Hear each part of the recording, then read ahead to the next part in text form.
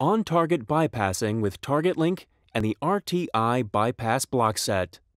Creating an ECU Interface Manager project from scratch.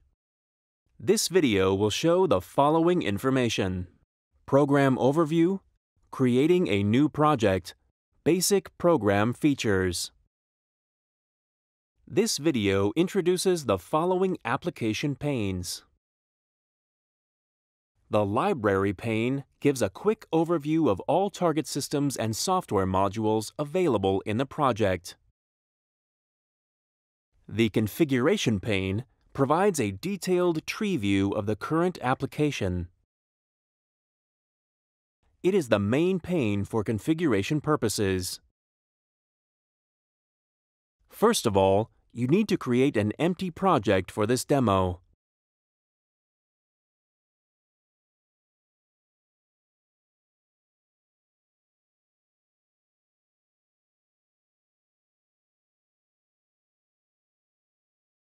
Before you can add an actual ECU application, you need to specify the microprocessor of the target platform. This is done by adding a processor from the library to the configuration.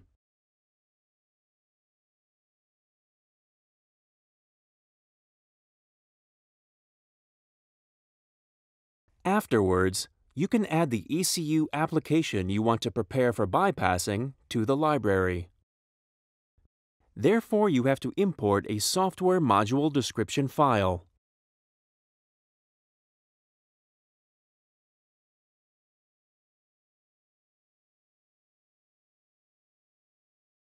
This file contains a reference to the actual ECU application as well as additional information.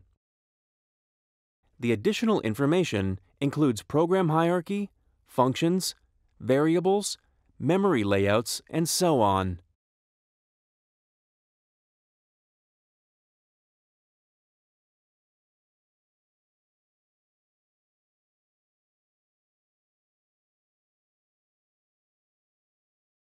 The Library pane shows only the application's top-level functions.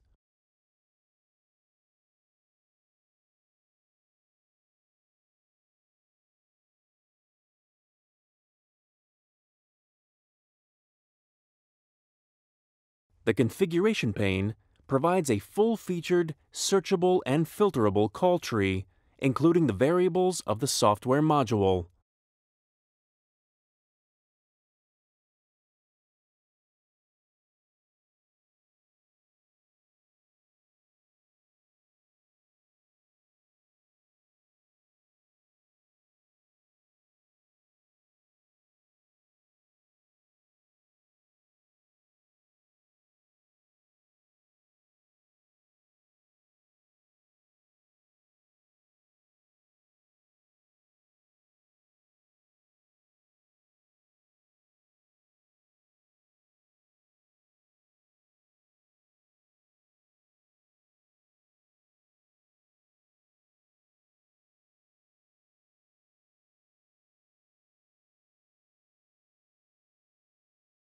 Now the basic project is set up. In a next step, you can start integrating bypass services and service calls into the application.